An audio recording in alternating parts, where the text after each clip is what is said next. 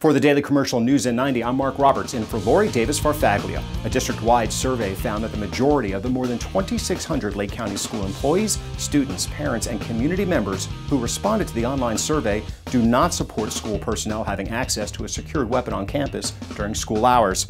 The school board continues to evaluate all options.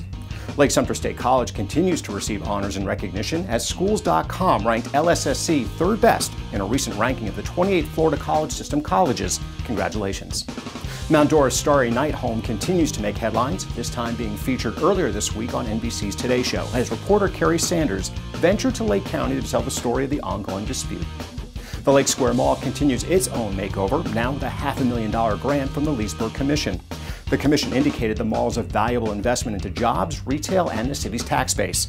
There are several guidelines and stipulations tied to the disbursement of the funds. And in case you've been in some kind of information void, just a reminder that the 22nd annual Leesburg Bikefest is going on this weekend.